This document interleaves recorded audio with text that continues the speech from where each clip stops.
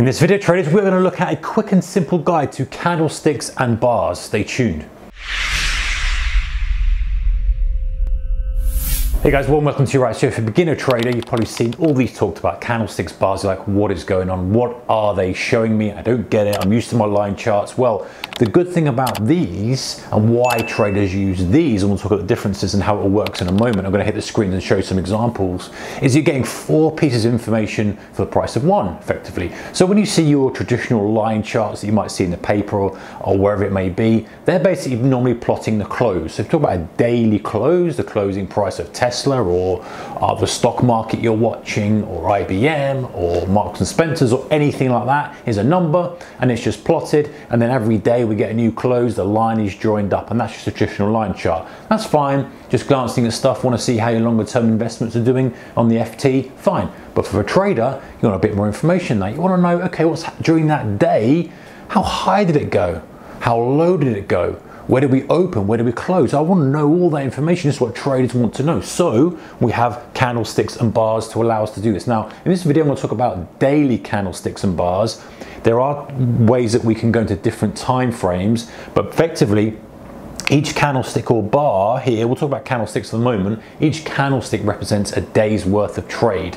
Now, time frames, you can go and show a candlestick for an hour worth of trade, or 5 minutes or 1 minute. We'll keep it simple for now. We'll maybe introduce that in a little bit later. Okay, so 1 day, I want to know in the trading day how high the instrument's gone, and that's going to be plotted by the very top of this candlestick here. Sometimes we call that the wick, and sometimes we call that the tail. This is the high of the trading day. So imagine if during the trading day, you're looking at a stock and the stock went up to, let's say it went up to 101, okay? And assume it's dollars, whatever it is. So that's the very highest price it went in the trading day. Didn't go a cent higher, 101.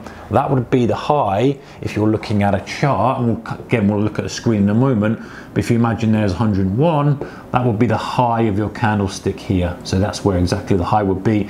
And you know, the body is going to be dependent on what?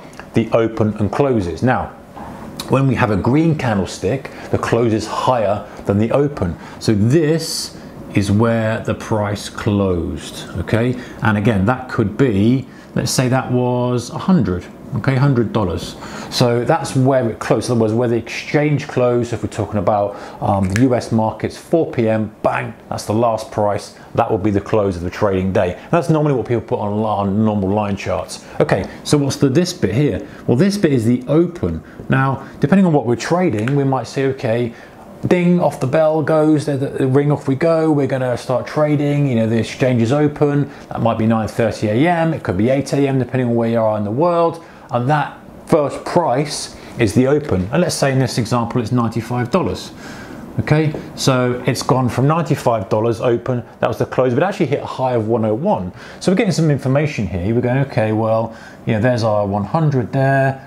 There's our 95 here, if I can just draw that. And then let's say the lowest it went in the trading day was here, and this will be plotted, and this might be 90 bucks. Okay, so that's $90 here. So you can see the shape of our candlestick is going to be exactly like we've got up there, and it's showing us the information of what's happened in the trading day. Hit the high of 101, hit a low of 90, open at 95, closed at 100. Great.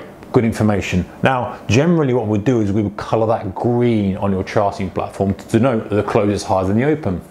Just a quick gotcha, guys, be careful.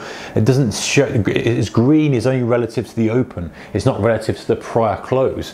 If the prior close happened to be, I don't know, 120, for example, up here, but we gapped down because there was bad news overnight, and the open was 95. There's a big gap, big $25 gap lower, but the fact that it closed at 100 would still color that green, even though it's technically down on the day. So just watch out for that one. Okay, now, let's get rid of that. If we're coloring it red, basically what we're saying is that the close is lower than the open. So it's exactly the same thing. The high would be in the same point, and the low would be in the same point, the wick and the tail. In the top side and the bottom side, how far that goes denotes the high and the low. However, if it's red, it's basically telling us that this is now the close. The close is lower than the open, and it will be colored red on the platform. Now you can change that and adjust that, obviously, with all the settings on your charting platform. That's normally what would happen. Okay, the open is higher than the close, or the close is lower than the open, it will color it red. So you can see, hey, basically we opened and we kind of trended lower during the trading day, and so we're going to color that red so you can visually see what's happened. Right, let's have a look at bars. So bars are very, very similar. Giving you the high, same kind of thing here. The highest of the bar is here. That's the high, and then there's the low. So that's all the same regardless. Now you've got these little notches on the side of the bar, and that indicates the open is here. So there's your open, and there's your close, and that's the same for both bars. So obviously the open happens to be up here in this example, and the close happens to be there. So anything to the left hand side of the bar is the open, anything to the right hand side of the bar is the close. So again, we're getting 4 pieces of information, and sometimes the bars are colored, but generally speaking most people use the same color bar. The reason they use bars is because you can just purely fit more information on the screen.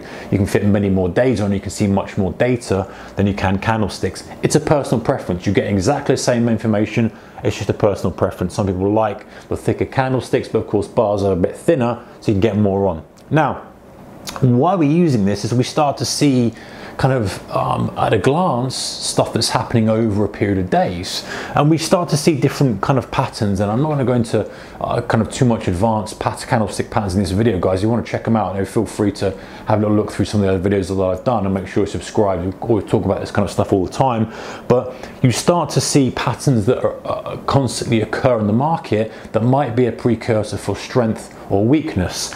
Just a few, for example, these kind of patterns here, all these got certain names. I don't want to kind of go into too much complication in this video, keep it simple, but we might kind of see this in certain positions in the market and go, hey, that's a pretty strong indicator. If the price had been coming down for many days and then we had this, we're like, oh, actually, well, it went to a low, but during the day, for whatever reason, it pushed back up and we closed at highs. Don't forget, we've got a high at close that happened to be at highs because we haven't got a little wick to the upside. So that might be considered strength. This is why we have these 4 pieces of information. And you wouldn't have that information if you just had the plot of the close. So again, we start to read in, similar with this on the other side, and kind of these are solid bars here, which might indicate there's literally opened at the low and we closed at the high for this one, or we opened at the high and closed at the low. We didn't even go any lower, that was it. So full extreme type day, solid candle. Here denotes indecision. We went higher, lower, closed pretty much where we opened. So we're getting little insights into what's happened. Again, these will be very similar on a bar perspective. So what I'm gonna do now is hit the screen. Let's look through some kind of daily charts, guys, and just point out some of these candles, how they work, and maybe if we spot some of these and show you kind of a little bit of a taster of how we might use these to make trading decisions. Let's hit the screens. All right, so let's look at some examples of candlesticks and bars. And I've got Amazon in front of me here. Could be any chart, but let's just pick one well known. Everyone knows Amazon. It's a daily chart, so each candle is representing one day. Just like we looked on the whiteboard, each candle showing us the high of the day, low of the day, close of the day, and the open of the day. And it's set default setting color green to indicate, hey, this is the close is higher than the open. If it's red, it's closed lower than the open. So let's just look at one specific candle. So this candle here, for example, and most of the time on your chart platform, by the way, guys, you hover your crosshair over it, it will put in the top the high and low, open, high, low, close. So open was 27.57.99, as we can see. High was 28.95, low was 27.54, close was 28.78, and it's showing you the move on the day. Strong move, up 4% on the trading day. Okay, now the next day, and that's colored green, good strong candle. The next day, we have a slightly different candle. It's a smaller candle, smaller body. We call this bit the body, the kind of shaded bit. A bit of a kind of wick to the upside, slightly a bit of a tail, maybe a bit of indecision there. And again, we can see the open there is 29.12.01, high 29.55.56, low 28.71.10, and the close 28.90.30. This is a higher price stock, so obviously lower price stocks are going to be easier to kind of judge and look at, but you know, all the heavy lifting is done for us. And we can see the difference in candlesticks. You know, just like we were talking about candlesticks that have perhaps a big wick to the upside, we wouldn't get that information normally if we were just having the close. Big wick to the upside and a large body, oh, that might indicate some kind of weakness. Big kind of strong candle that we looked at here, especially if we're kind of looking at it in terms of, hey, it's a bit of a breakout as well. Maybe we add volume to it, maybe we add other bits and pieces. Closing near to highs could exhibit, or could be considered a strength. You know, when we get kind of candles like this where we get just a bit of indecision and it stays in a range for a few days. Using these candlesticks gives us a bit of a clue as to what might happen next. And if we flick to bars, guys, bars, I've got these colored actually because this happens to be the default setting, but you know, I'm using TradingView. And we can kind of change this if we like, so we can go, let's do up, same color as down. I think that's generally what I like to do when I'm looking at bars, because you're looking at the pattern. So even though you have the same kind of information, you know, as we saw, you know, good high, a good kind of strong move, closing at highs. The left side, don't forget, the left side is the open. Let's look at this one. It's probably a bit clearer. Let's zoom in on this one. This candle right at the high. That's our high point there. 33.44.29. Our open is, don't forget, the left hand side of the bar. That's 3,251 and a bit of change. Close to the right hand side of the bar and low here. So you can see we get the same type of information. We can fit a little bit more on. And some people like to have bars the same color because they like to just see the shape. They don't want to be kind of influenced by the changing color, or you know, the kind of sea of red or the sea of green that you might get with candlesticks. Others do, personal preference. But again, it's that 4 pieces of information that you don't get when you're just using a line chart. In fact, let's just put a line chart here. Look at the difference. All we're seeing is the close. Yeah, we can see it's an uptrend, but we can't quite see, you know, perhaps what's happened. You know, here, did we have that little spike here? Does that indicate this a turn? It could do, and it kind of was a short-term consolidation. We wouldn't have had that information. All we see there, if we flick it to a line chart, is that the close was down here. We don't see any more than that, and so we're missing big pieces of the puzzle.